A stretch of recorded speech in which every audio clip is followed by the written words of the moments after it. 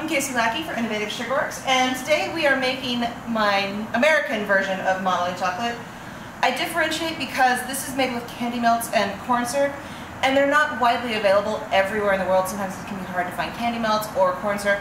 So I'm going to do another video for my glucose and chocolate recipe, but this one is just using candy melts and corn syrup.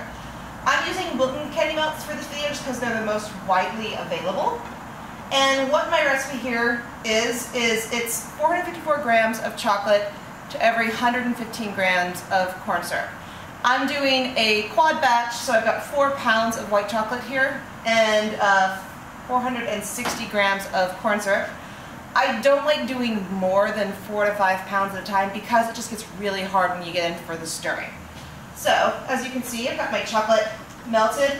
I get it to about this point where there's still a couple of lumps and chunks in it, and then I'll pull it from the heat and kind of just set it to the side so it doesn't get too hot and burn. This way it'll finish melting the rest of the way while I go and heat up my corn syrup. So I've got my corn syrup in a microwave safe dish bowl thing, and I'm going to go and put it in the microwave for about a minute and a half so it's really warm and really liquidy. So I'll be right back.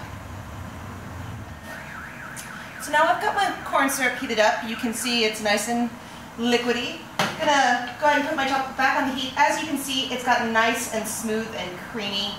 So it's not overheated. You don't have to temper this, but you don't want it to get too hot.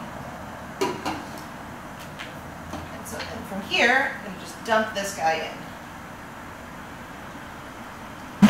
So now I've added all my corn syrup in, and I'm going to start stirring. And where my method for making this is different than most people's is I stir the ever-loving crap out of it. Most people would say to stop at about this point. But what I've found is this causes fat separation and makes things lumpy and bumpy, and you get hard bits in your chocolate when it's done. So I actually just keep going and keep stirring.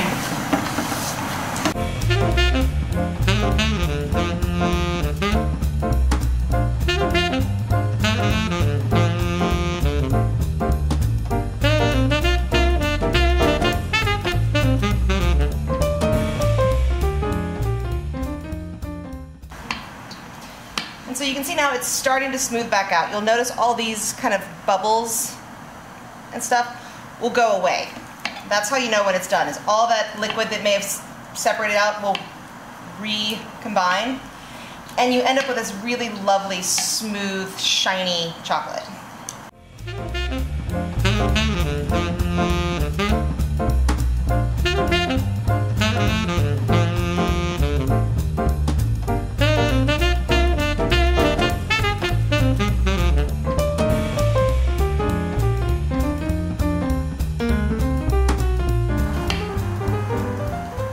You can see most of those little bubbles have disappeared.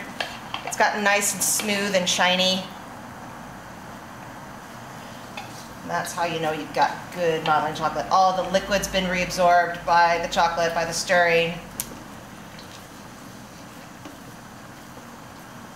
So there you go, modeling chocolate. And so from here,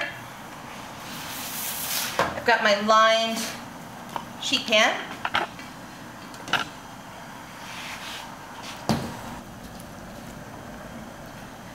And just scrape it onto your sheet pan.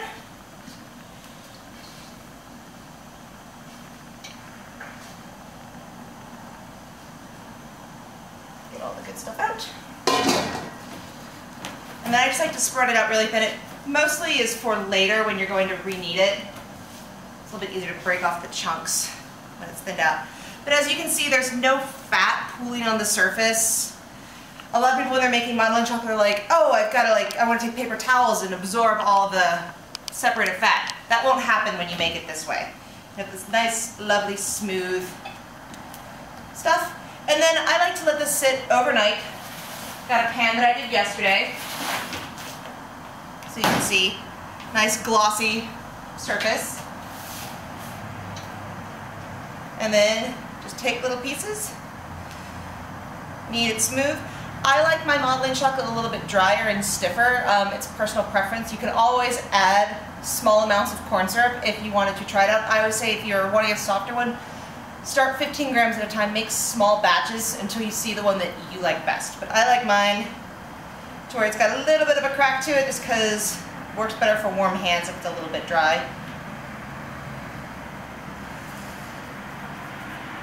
But the test of good modeling chocolate should be able to hold its shape just like that. So there you go, how to make modeling chocolate with candy melts and corn syrup.